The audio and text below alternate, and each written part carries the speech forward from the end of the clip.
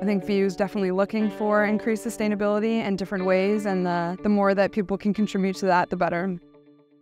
The Institute for Global Sustainability convenes the sustainability research community at Boston University. The institute brings together students and faculty conducting research on climate change, sustainability, equity, and justice. Campus Climate Lab is one way that students can get involved.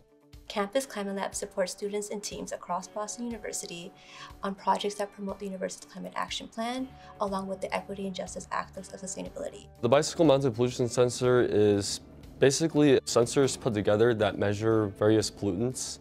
The whole goal of this project is to collect higher resolution data of pollution in cities. So with the particulate matter sensor, it turned out to be very accurate.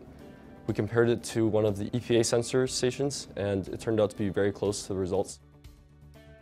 This summer, I worked with the Institute for Global Sustainability as a graduate student summer fellow. So I look at how cities of multiple sizes across the United States are integrating climate and justice considerations into their municipal budgets. I've found that there's very promising trends in that cities across the United States are increasingly paying attention to justice in their climate actions. Now we are recognizing that climate action and climate change are an ethical issue, there are social justice issues, and cities are increasingly connecting the ways that they are adapting and responding to climate change with the broader social justice issues. BU Community Gardens started initially as a campus climate lab in 2021. Our first plot, the Warren Garden, is located on the 4th floor of Warren Tower C and has like the bulk of our produce.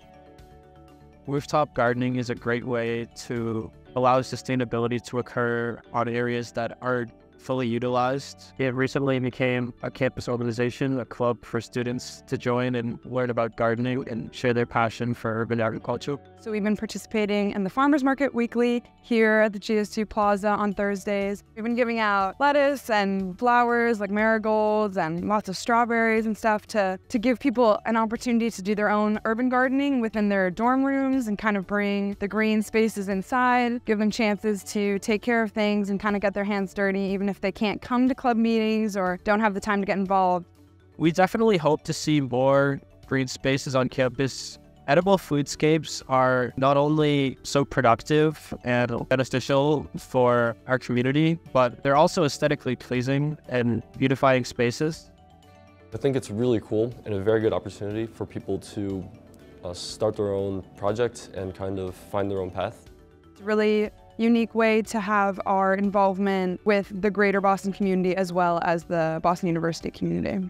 A lot of the times, research and new ideas that change the world come from students. I think this is a great opportunity for students to pursue these new ideas that they may have.